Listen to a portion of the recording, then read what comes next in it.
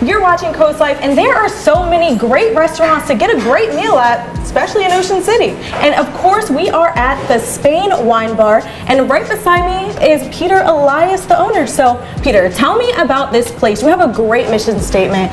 Tell us how this all began, basically. Thank you so much for being here. We're super excited to have you guys.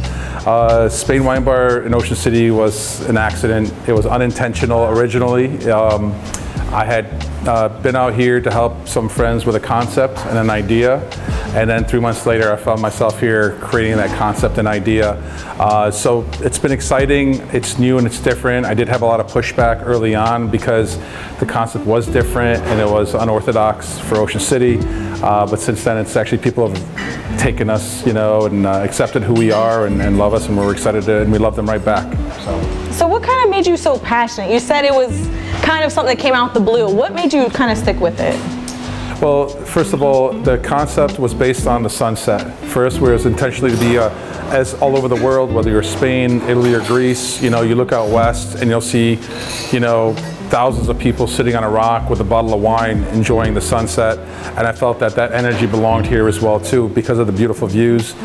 The reason I decided to make it Spanish and not in another type of wine bar was because the energy is amazing. You see there's our neighbors, there's some great bars next to us and across the street from us and restaurants. There's the marina, there's the ocean, so there's a lot of energy that's sit around here. And if you know anything about the Spanish culture, there's a ton of energy in Spanish concepts. High energy, big music, great foods, very bold flavors, simple ingredients. Another factor is the kitchen is super small, so the concept allows for the tapas not to be coursed, right? So when things are done, whether they're off the saute, the fry, the oven, we're running them out. There's no heaters in the kitchen to keep food hot. We run them right out to the tables, right off they come off the grill. So that was a very, very important piece to creating this concept. So you seem really passionate about it. Does this have to do with like how you grew up or your background? The reason I'm in the industry in general has a lot to do with my upbringing, especially in my mother's home, my parents' home. My mother was a very big influence for me. I remember growing up, like, you know, my mom would drive 2 hours to the farm to, you know, gather, you know, produce and dairy. She would drive another 45 minutes to go to the butcher to get our meats and our seafood from them. And I didn't understand it. I was like, Mom, there's a Kroger down the street. Why don't you just grab something there? And she's like, Pete, you don't know anything about food. There's processed foods that can cause cancer. There's ingredients that aren't right. And I thought my mom was just delusional and like thinking the world was coming after us, because this was back in the 80s.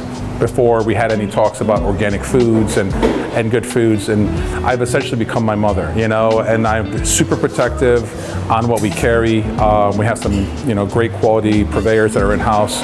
We do organic where we can with a lot of our food items. We open 6 days a week on Mondays. The reason we don't even open Mondays is because we can't get deliveries on Sundays, and so it doesn't make it fresh. The other part of my journey to be in this industry was to have a calling of something greater than serving people food and beverages, you know, and just making money. The greater calling to me was, and this was through my last like 7 years of my life and my journey, was to kind of like, what kind of role am I going to play on this planet? What am I going to do for others? Because I think in the end of the day, like, serving is a great blessing to have. And so we, you know, after 7 years of really thinking about it, you know, focused on love, you know, and having a true love and understanding where that comes from and what that means, and having God involved in that too. So we talk about God's grace, we talk about through service, and when we talk about God's grace through service, in training we actually talk about what that means. How do we relay that love to others? How do we relay that through service? How do we relay that through prep? How do we relay that through cooking our foods? When things happen, and they always do, how do we give service and relay that love through recovery of something that went wrong? So everything that we do is really based on love and God's grace, and really just serving others. So how do you feel like your mission really makes your service so great? Do you realize like some of the customers kind of tell you guys apart because of what you believe in? That's what they say.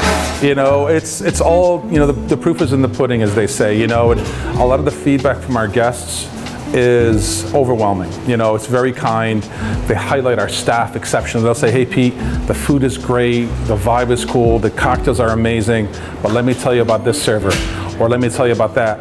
And at times they might not even mention the view, which is exceptional. I don't know if there's a better view in Ocean City, to be honest with you. From the inlet to the ocean, to the Assateague Island, to having the bay, watching dolphins swim an hour before sunset. It's crazy, right? But at the end of the day, they don't highlight that. They highlight our service. And of course they complement everything else. So that's been a huge, huge blessing. And I think it's just being genuine. You know, we focus on people. You know, if you're not focusing on people and you're focusing on your numbers and you're focusing on other things, then you're not going to be as genuine as possible because you're concerned about a loss. And there's one day when guests were upset and they walked out of the restaurant and the manager chased them down, letting them know the table was available. And they ended up going to our next door neighbor to go and have dinner there because they were tired of waiting, and deservedly so, all that. He followed them over there and paid for their tab, you know, without them knowing. And the fact is, when you chase people and you're serving others, it's like, okay, yeah, not only did we lose the opportunity to serve them, right, but we lost the potential, you know, we didn't show and express who we really are. So we chased them down and had them make sure that they enjoyed their dinner where they were, which wasn't on site, which is pretty awesome. And so those are like typical standards that we have here at Spain. You know, and that's what my expectations are. We do a lot of traditional dishes from Spain, like the patatas bravas, you know, which is seen all over Spain. The potato tortilla dish, which is traditionally made all over Spain. We talk about the gambas al ajillo, which is shrimp immersed in extra virgin olive oil with cracked chili peppers and roasted garlic. So there's a lot of options that are there as far as dishes are concerned. Of course, we're known for our paella dishes. The paella dishes take 35 minutes. They're made from scratch. We do intentionally burn the bottom of that paella. That's called socorat. That's where the flavors get trapped in there, and then we scrape that table side for them. So are we able to go try some now? I'm gonna have Chef fire them up, and we can definitely absolutely do that. Alrighty, guys. This segment of CoastLife was brought to you by Ocean City Tourism. All right, so did your mom have any influences on any of these dishes here? No. No. Okay. This is, no. Mom, no. This has everything to do with the Spanish culture. Chef Oscar and myself have been working together for years with this concept. It's a very fun, small sharing type concept. It does bring the family feeling of taking a dish and passing it around. And nice. So which one would you try first? Jeez. Well, I would say the patatas bravas. Okay. Patatas bravas are a staple in Spain. You'll see garlic aioli with a tomato sauce, and of course the microgreens drizzled on top with the pinchos placed in them. And then tap into the veggies, probably the street corn, but which here you have microgreens sitting with the goat cheese, of course with a lime cilantro aioli that's based on there. And if you see the little sprinkles, those are, it's called pimenton. You have the pincho stick if you want. Yeah, you grab it with your fries, or with your fork, sorry. Nice. And you can try that. And this is the patatas bravas dish here. Are those potatoes? I don't speak Spanish, but are those potatoes? That has a good taste. Yeah, those are potatoes that we source locally, nice. And then we have a lot of the Spanish, ingredients that we actually import through a specific vendor that we use here in house. These are beef empanadas. They're seasoned empanadas. Think of the meat created like a bolognese, very similar, a tomato sauce inside. We do make that dough in house, so that's going to be a flaky bread dough that's made in house. Here we have our chorizo mussels made in a red sauce. So here's a tomato-based sauce with chorizo. Because we're a scratch kitchen, if somebody doesn't do chorizo, that's okay. We could remove that from the dish as well. Of course, you have grilled ciabatta that goes right on top there. Can I try both of them? Yeah, absolutely. Nice. I'm so excited. When we grew up, and just like your mom's house, I'm sure, she didn't have a lot of the machinery and a lot of the things to make it commercialized. So everything is done by hand.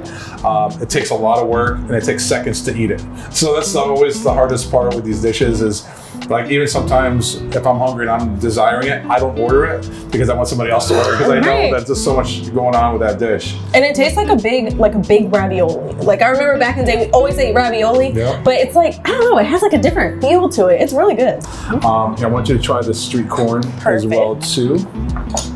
Here you go. All right. And you can grab a stick. Okay. And just put it right on your plate and take a, bite there. Enjoy that. And you just eat it just like this? Just eat it just like that. Nice.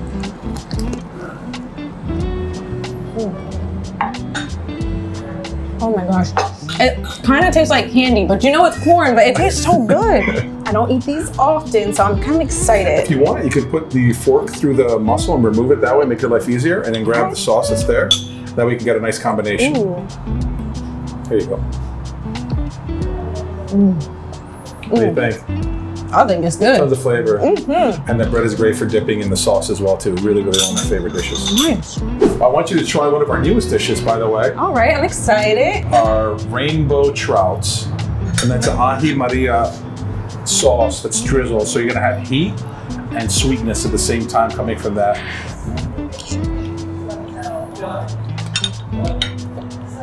What do you think of that flavor? That's delicious. Like, I actually mean that. It's really good. And they're also different. They're also different. So what you're seeing here is a rice-based dish.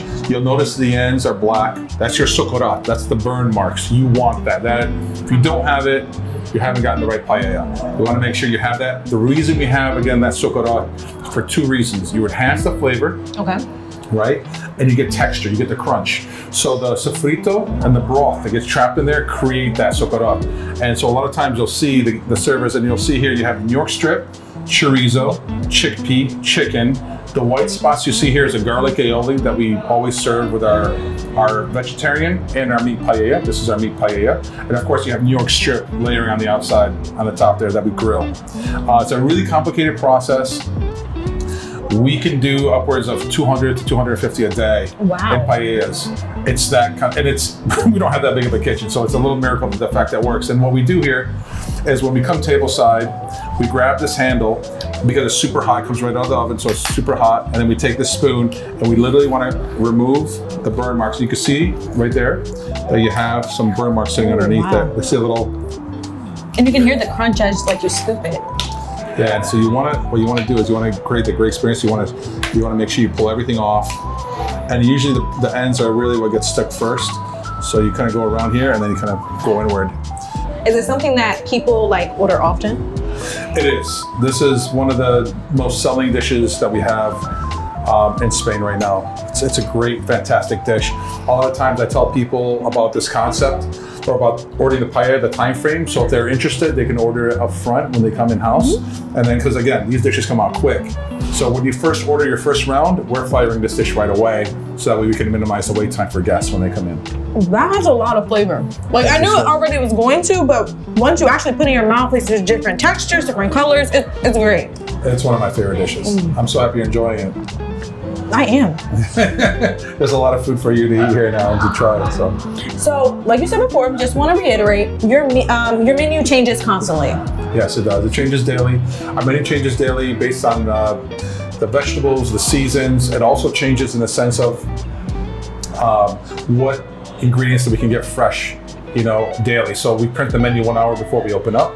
So we're literally waiting to see which fish is coming in house. We're waiting to see which vegetables we're going to get. We may find something that comes here that we don't like, but we're not taking it. So we're going to return that and wait till we get the right vegetables in house. So that's what we do every single day. I've only been here for like a couple hours, but I know I definitely had a great experience. So thank you so much, Peter, for having this interview with us. I'm going to finish off some food, guys, but there's more Coast Life after the break. This segment of Coast Life was brought to you by Ocean City Tourism.